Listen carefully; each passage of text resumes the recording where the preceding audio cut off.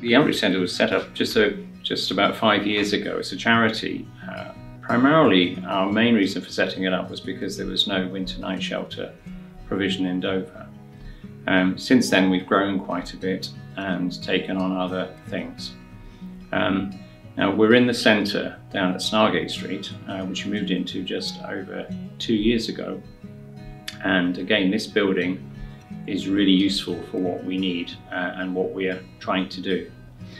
So our main purpose is really to help those who are homeless, either on the streets rough sleeping, those in temporary accommodation, or those that are sofa surfing, to actually find a home of their own. So when we took on this building, we needed an awful lot of work. It was the old Seamen's Mission or Sailor Society, whatever it was, who'd run this building before, but we've taken on a lease of this building for 10 years with the hope of actually it extending what we do as a charity. Now, upstairs there are currently 17 rooms and a 3-bedroom flat. And since we took it on 2 years ago, we've actually put some homeless guys in those rooms, and we're supporting them to move to a better place. So the idea is that they would only stay here for maybe 2 years or so before we can actually move them on into more settled accommodation. So that's our aim really, is to move people forward. We don't want to support people to remain homeless or remain in the position they're in, but we want to help them forward as and when they're able to move forward. So we have no set date when we will turf someone out, because we won't turf someone out. We're a homeless charity after all, but when we would like them to move on.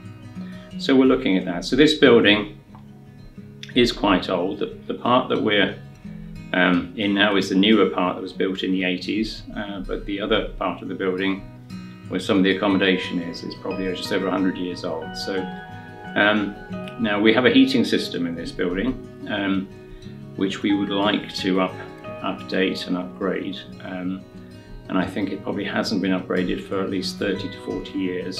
And we can have a little look at that in a minute, but it does look a little bit like Trigger's broom in that boiler room. So we would love support for that. Again, it would help us.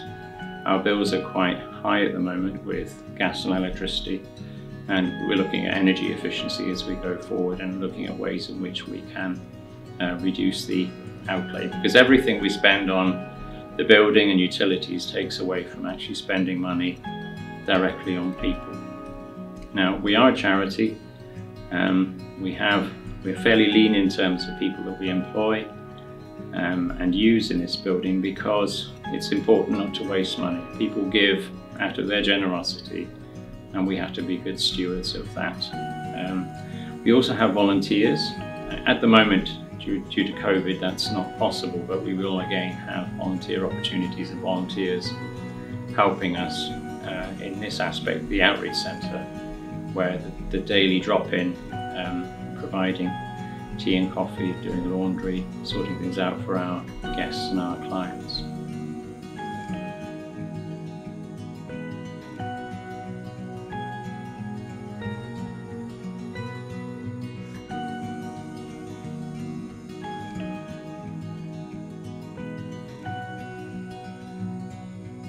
As you can see, it is a little bit grim, but I guess boiler rooms always are.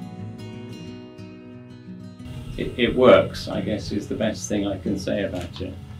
To be fair, we often have to reset these boilers as well, where the pilot lights go out and what have you. So, but again, can't moan too much. At least we have heating, which is good.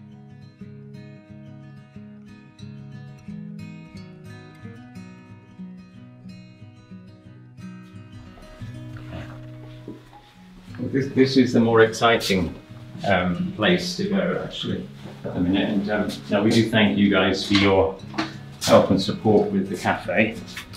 And this is how far we have got so far. This is the cafe. So we're very excited about the start of the cafe. We've had to put the opening date back to the 3rd of July, and you're all very welcome to come down on the 3rd. And yeah, now to see it all in action. And we're very pleased with the amount of what it's actually turned out into, and we've got a few things to do still. We just recently employed a cafe manager who starts in June, and we'll be having a few trial runs in June, making sure everything's up and running, working. So no way. We are extremely pleased, excited, and we think it'll be a great thing. One thing we need to get across is that this community cafe means everyone. It doesn't mean it's specifically aimed at everyone. It's aimed at, there is only one community, and hopefully we're all part of that. So please bring your friends and families down for coffees, for meals. So this is into the working area, the belly of the beast, and this is our kitchen. We've still got some work to do, some cookers to put in, but again, it'll be a really useful and functional space. We've had meetings with the local college this morning about work placements for students, so this is going to be a place that's really good for all, and that's what we hope, that's what we're aiming to do.